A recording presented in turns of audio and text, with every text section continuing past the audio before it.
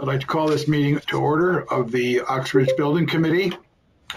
As usual, the first order of business is to approve the minutes of our. Good morning, David. Good morning. Is to approve the minutes of our last meeting of August 10th.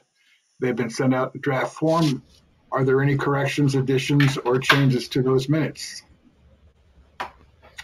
Hearing none, I'll entertain a motion to approve the minutes. Marcy's moved and Duke has seconded. All in favor indicate by just raising your hand or saying aye. Aye. Aye. Thank you. At this point, we'd like to go into the payment application number 20. I'll turn that over to George and to David. Okay, we're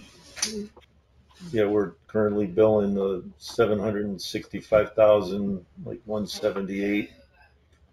The majority part of it is the demo and abatement. So all the demos or the abatement's been completed, and they've started knocking down the buildings and hauling it off site.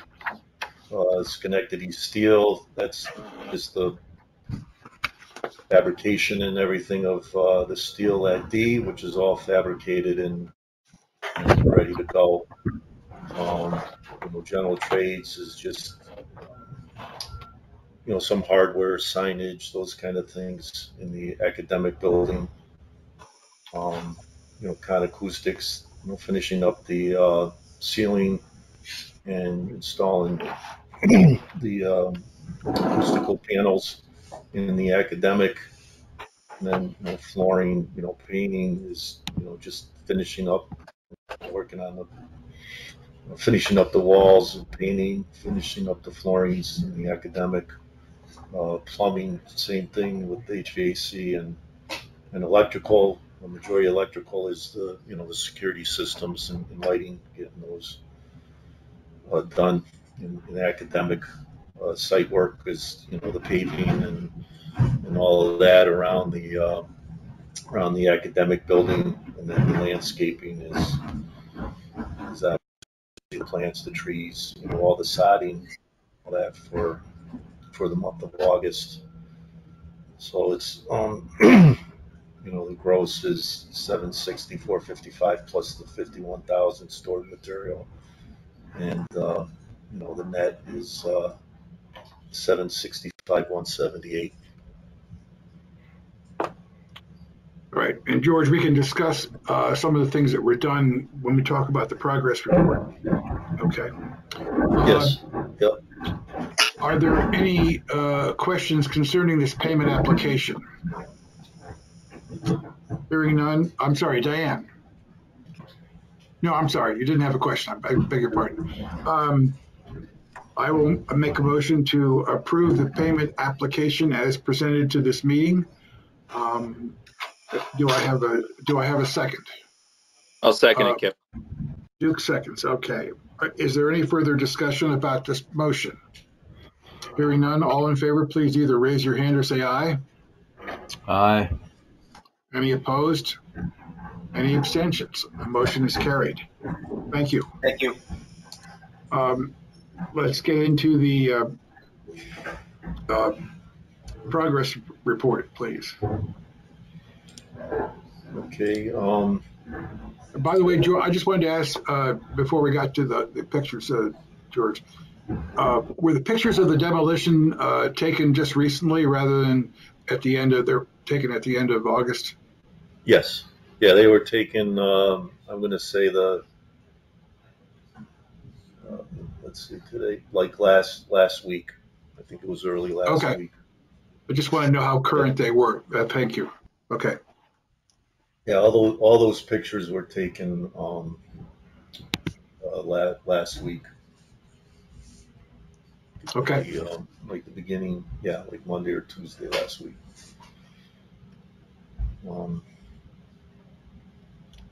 All right, so we're showing the substantial completion of the academic August 5th, and then tracking for the site work and assembly being complete next May of the 2023.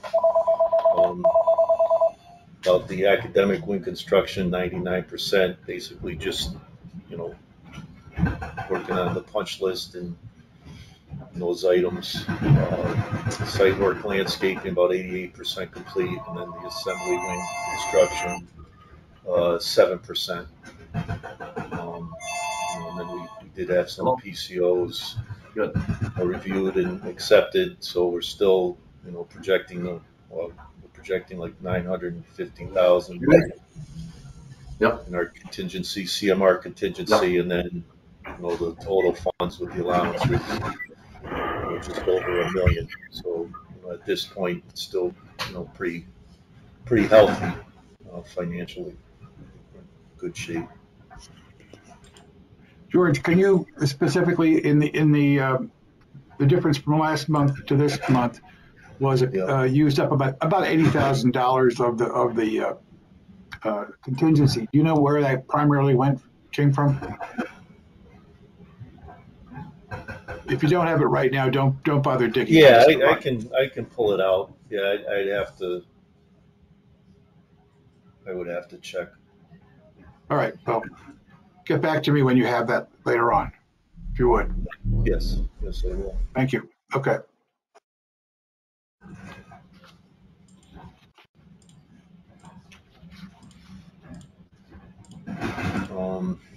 Like I said, we went through the PCOs and all that. Okay, this month of August, there's just one RFI that was issued and actually answered. We had a PR 41. We kind of talked about that. I guess it was at our OAC meeting, getting the credit for the locks, the ADA locks on the lockers. And then there was some bottom of footing clarifications. That was a special instruction. Doesn't really impact the finances. Before we leave the locker issue, for the committee's purpose, I think that there was some kind of special requirement for ADA reasons that you had to have a special lock on lockers for those people who were handicapped. And I think that, correct me if I'm wrong on this, Luke, you persuaded Jeff Lamoth that the way that you and your teachers interact with those students, we didn't have to have that special lock. Is that correct? Yes, but you don't lock the lockers to begin with, so they're all just latches, and then they showed us that the latches that were put. And then if a student had any mobility challenge or fine motor challenge at first, we provide support for that. And so we're not in any danger for being cited by the state for not having those, because we're not putting locks on the lockers. Correct. Yeah, and then the latches, we did confirm all the latches are ADA compliant. So, excellent. Okay. Right. So yeah, you're in compliance. It's only if you're going to use locks that you would have to have this. It's basically a battery operated push button lock as opposed to like a padlock. But they're all actually all the latches on the lockers are ADA compliant. Okay. And then the PCOs that were actually reviewed and for approval, we had revised the water meter header. That was at the request of Aquarian. Basically, the location of the backflow preventer. Aquarian required it to be behind the meter as opposed to in front of the meter, which what was originally shown. So we had to move that. Fire stopping on top of some walls they were offices that the fire marshal and building inspector requested that we fire stop top of those walls. And then PR 38 and 39 was issued to power the front row system. I think there was 2 rooms where it didn't show having power to to that front row system. So we had to add those, and then added some outlets and stuff, some offices, which kind of came out of the furniture locations and request as furniture was being moved. We added some outlets for that. Added exit signs. was at the request of the fire marshal. There was about 8 signs that needed to be added throughout the building, mostly at the corridors, and then smoke detectors in the elevator vestibule, which came out of our elevator inspections, to add some smoke detectors, and those are the vestibules that are going to the courtyard. We had to add two smoke detectors. And the rest are currently being reviewed or kind of on hold until further notice. Schedule activity revisions. We were delayed somewhat with the demo as far as finding with the soil removal. So finally resolved that, but the demo contractor, in order to make up the time, he's been working 10-hour days and Saturdays to make up that time. So right now, the buildings are down, both the 96 and the 50s building, they're down, and right now they've trucking off the concrete, the steel, and then the general debris.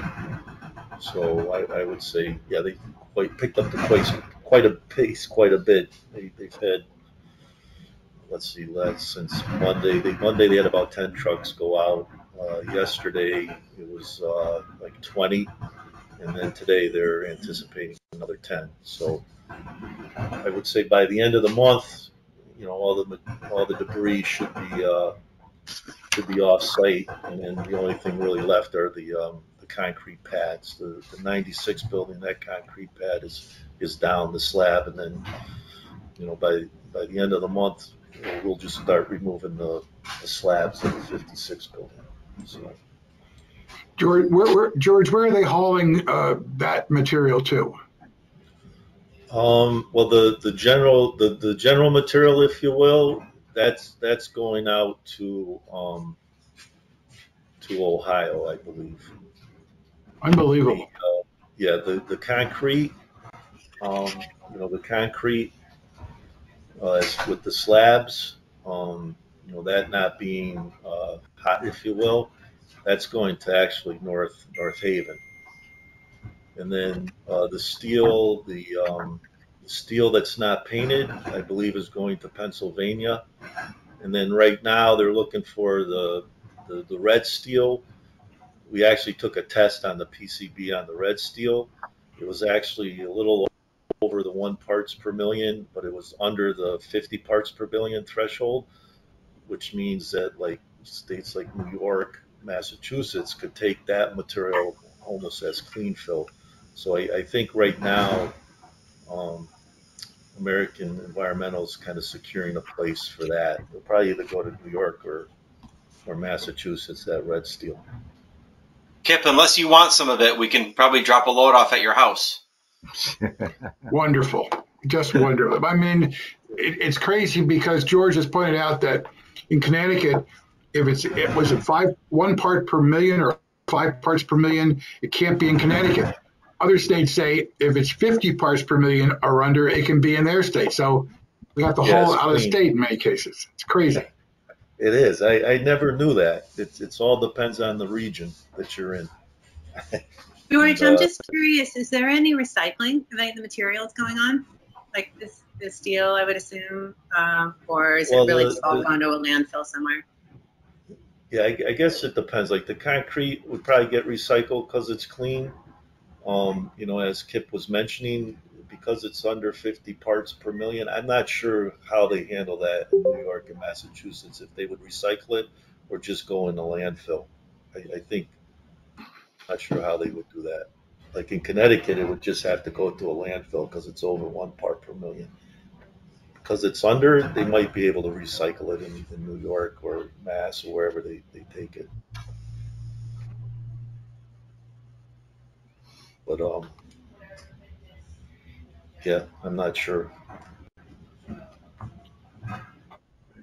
And then procurement issues, really none currently, only because we did most or pretty much all of the purchasing in the first phase and is storing the material off site. And as it said, the site work, we completed the landscaping around the academic building, and that included the sod. And I think Luke, right the other day, you guys started using that one area, so it looks pretty good. Demolition, we completed the abatement of the soil in the interior of the 50s building, completed the demolition of the 96 building, and then we started demolition of the 50s building. I mentioned that that's down, and we're just hauling material off site. Site work started excavating for footings.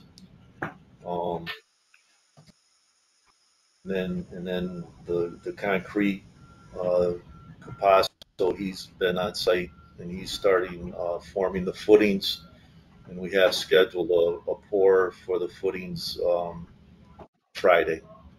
So then we're just moving along with those. Were you able to remove the soil nails? Yes. Yep. They removed the soil nails. I think actually they're coming back. There's a couple areas where they have to remove more, but for the most part, the soil nails have been removed. So, like I said, schedule-wise, we're tracking the. But George, as you're going through the schedule, page 22, are we behind in the assembly wing in terms of our progress in terms of demolition and all that, or are we going to catch up? Well, yeah, I think with the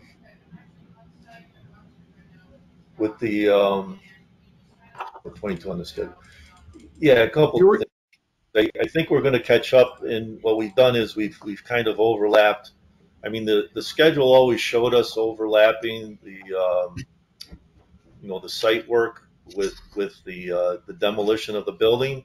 I think it was showing like maybe 10 days overlap, but we actually are going to increase it to probably around 15 to 20 days overlap.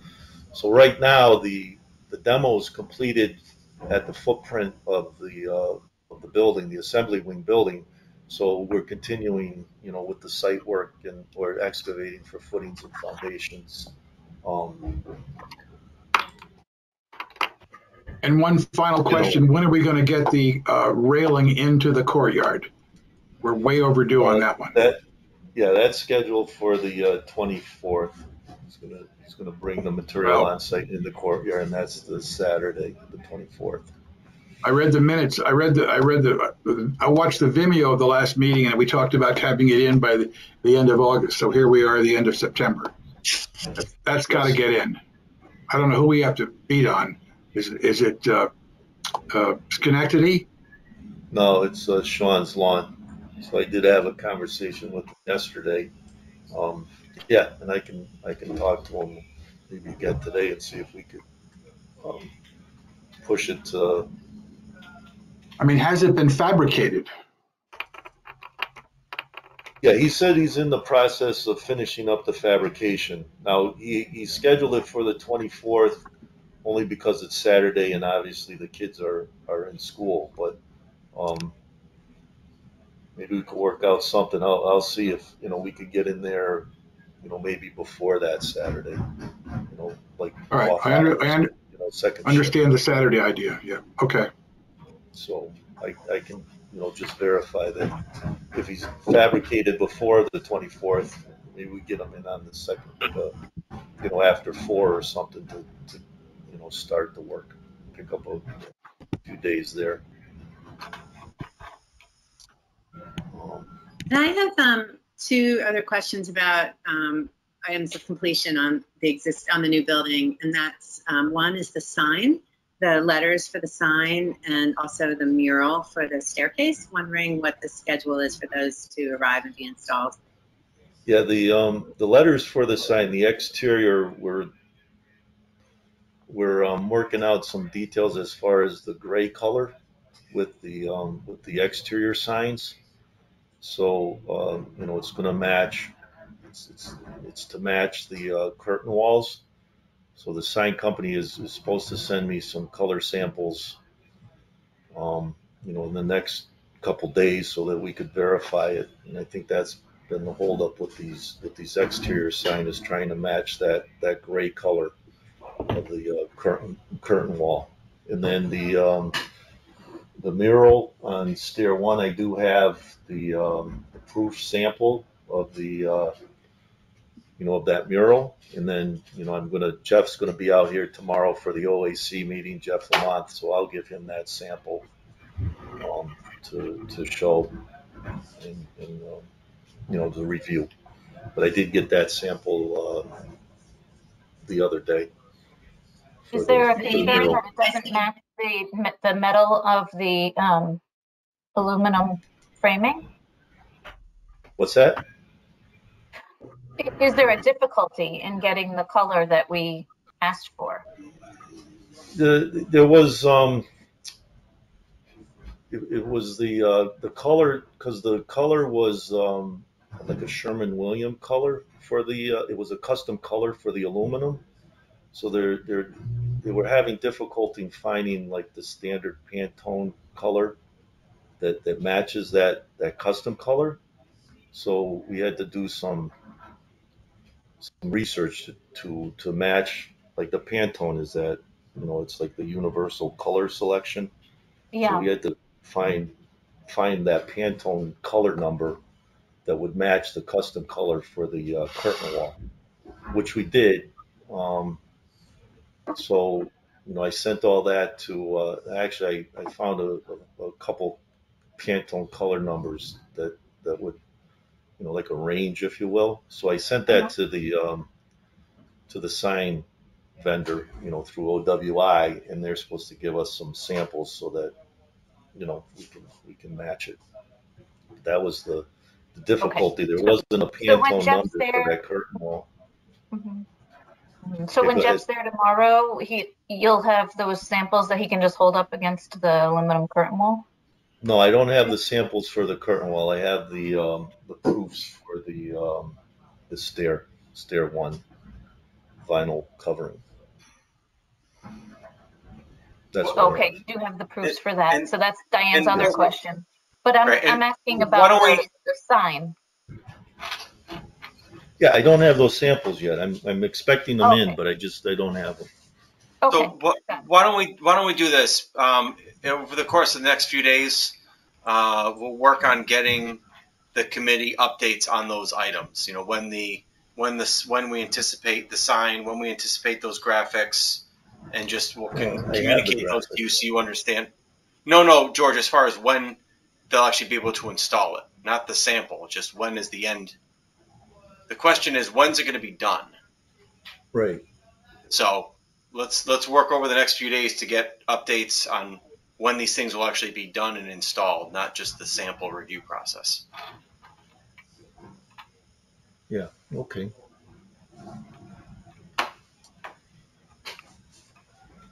Great. Thank you. And then the just the pictures, that's part of the demo. This is the northwest part of the site. That's our retaining pond for the soil erosion, or the erosion control. And the portables, that's kind of showing them being down. This is, looking east. That's our temporary wall, part of the demo.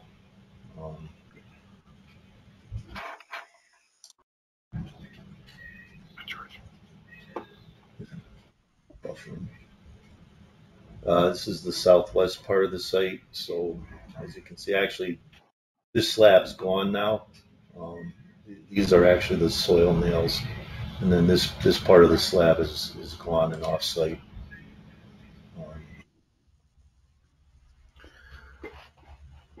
Another part of the demo.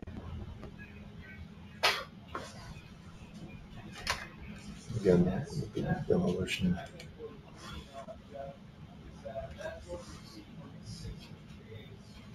And then this is starting the footing for the assembly building. In this area right here, that's going to be the footprint of the assembly building. So all the demolition and debris kind of removed from that area. You know, the footing.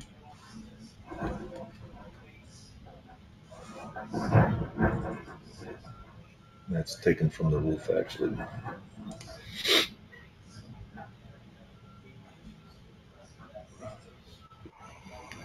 And that's along the academic building, so they've started excavating for the footings as well.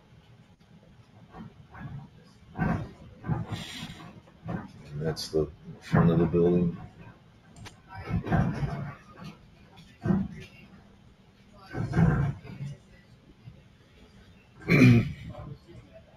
It's on the west side. You know, we did the sodding, and then, you know, the landscaping's complete along the road, the access road. Again, then that's just turning the corner, kind of on the south side.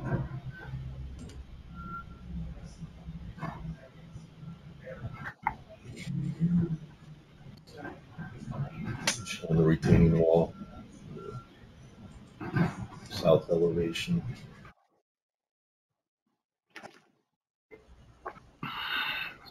Again, and that's the, you know, the sod, and that's where they started, you know, playing.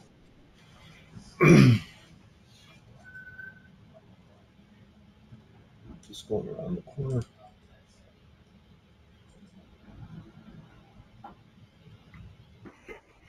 That's the temporary playground, and that's all the engineered wood fiber mulch. $10,000 worth of fiber mulch. Makes a lot of dust. Yeah. It's just the east elevation. They were able to, you know, they had some sod kind of left over, so they were able to sod these areas as well, you know, with what they had left over. And again, just the front. The one on the front.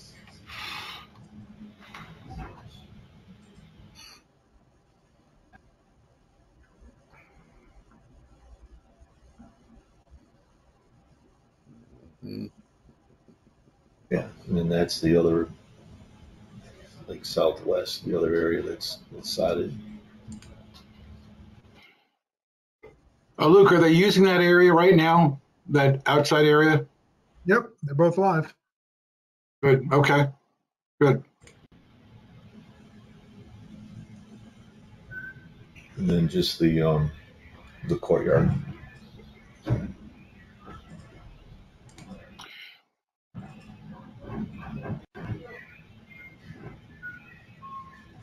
Another shot of the courtyard.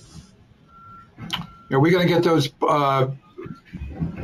yellow rails out soon, or are they still working on the roof?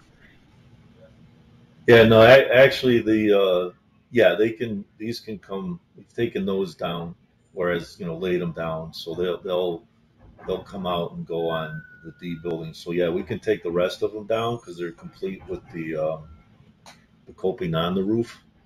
Okay. This is just the temporary rail for, that's where that stainless steel guardrail is going to go.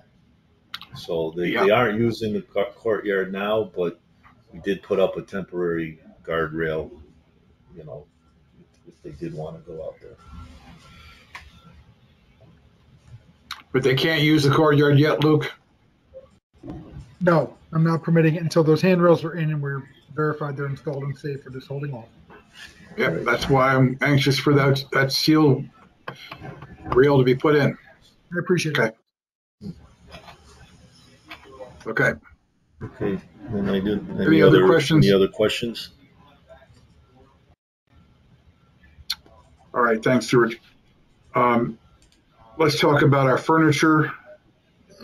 We had some issues with, we talked about them last time, that the desks were, legs were too narrow for the chairs that we purchased. So we have now 328 chairs in our various utility rooms that don't fit beneath the desks. We are using our stacked chairs that will be eventually in the auditorium gymnasium temporarily as chairs for those for the 3rd, 4th, and 5th grade classrooms. The district has determined that they will not be using the 328 chairs elsewhere in the district. So we're now going to work on finding a solution to the excess chairs. In addition, there were a number of items that seemed to be missing, and Amanda put together a list, and then Dr. Forshaw has gone through that list to verify what is missing and what is needed, what is not needed. And I think, Luke, you can speak to this. You got back to Amanda yesterday, I believe, with your summary.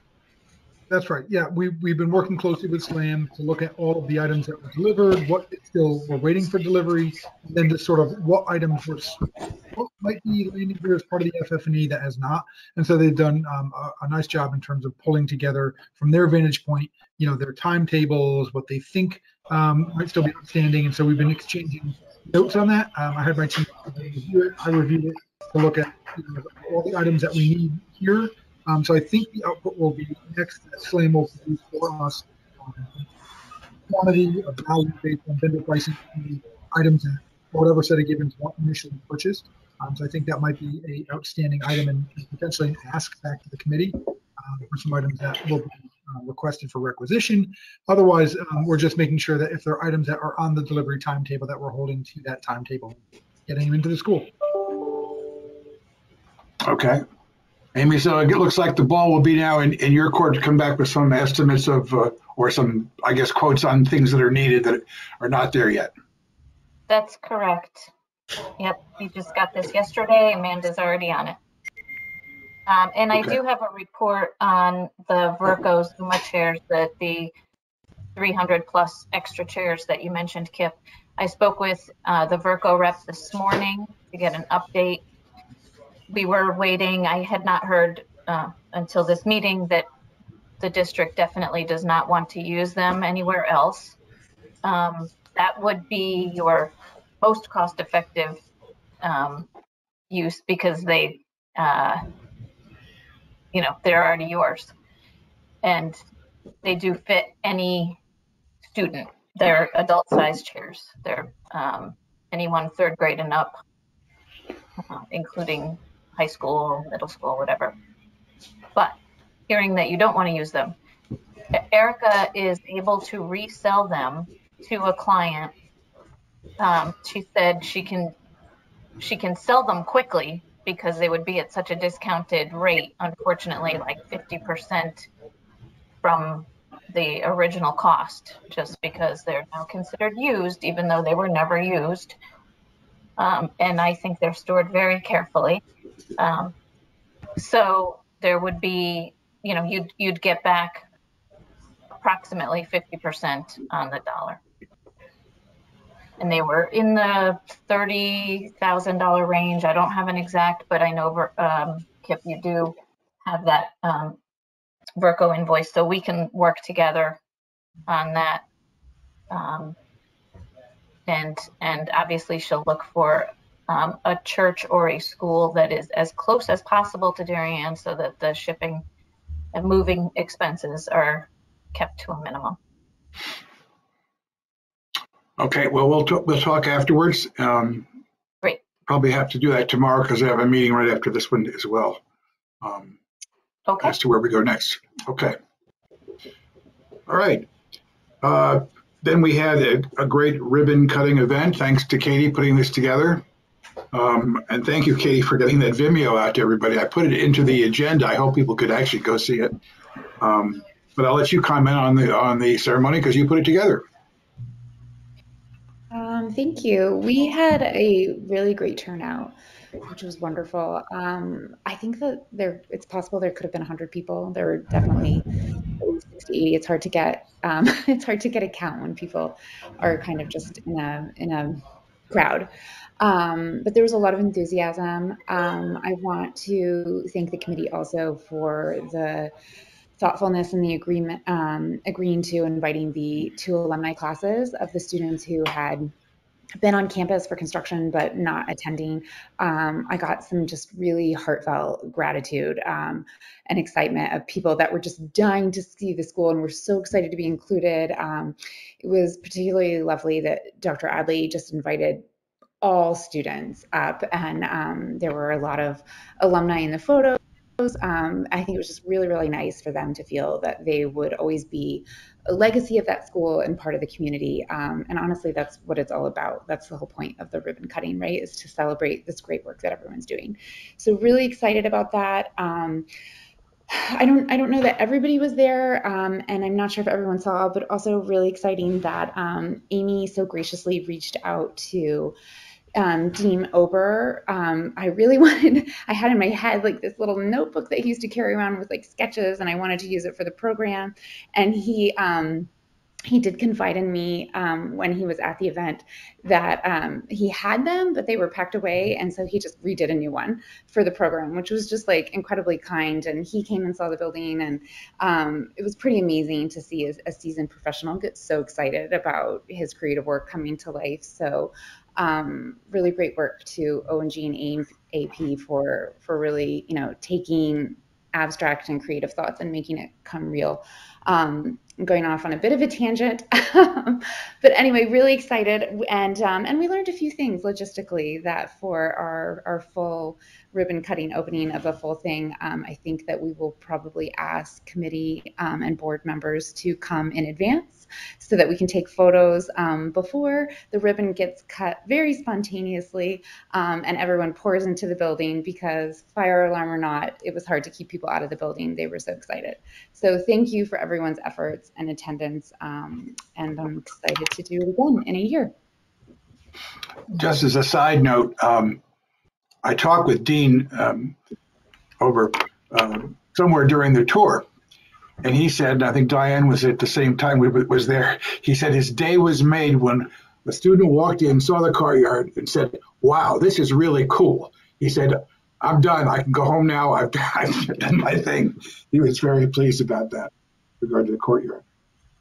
Well, as Luke can attest, children will give it to you straight. They're not going to sugarcoat it and spare your feelings. So that is definitely a true compliment. Well, he was ecstatic, I can tell you that. Anything else to be discussed this morning on the project? Anybody else have anything they want to talk about? Diane. I want to give just a really quick recap. I had a conversation with some folks over at Eversource recently, and just wanted to give everybody an update. We're still charted to receive over 87,000, I think is the number, from Eversource for energy rebates. And so I wanted to touch base with them. Well, they wanted to touch base with us mostly because they had a new person who's going to be working with us. Fortunately for me, it's a woman who was a classmate of mine in my master's program. So it's kind of fun to reconnect with her, and she's really smart and organized. So I think we're in good hands with this. But basically I wanted to make sure with them that there wasn't anything we needed to submit, since we're doing a two-phase project. The rebates will all come, or the incentives will all be awarded when the building's entirely complete. So we can't get partial incentives at this point, but it might make sense for us to go ahead and open up a file and start submitting materials, because most of the equipment is in place, and there's a lot of paperwork tied to this incentive work, including providing submittals for a lot of the mechanical and electrical equipment, including transmittals for all the for all the light fixtures and whatnot. So I called Amy and Greg's attention to that over at SLAM, and Greg is reaching out to Eversource and kind of getting some, and he's going to follow up. And I'm hoping that we'll go ahead and start the file now. I just think it'll be easier to go ahead and submit all the materials related to phase one now, keep that on file. I think it'll speed up the final submissions, which all have to happen when the building's entirely complete and inspections have been done. So just an update on that. Nothing's changed. We're still slated to get those funds. It'll just happen after the building's entirely complete, and after the inspections are all done. Okay, interesting. Be somebody that you worked with before, or was in your class. Are there any other, by the way, Diane, the solar project will be done by the district when the school is all completed. So that would be an add-on, but that'll come in later, obviously.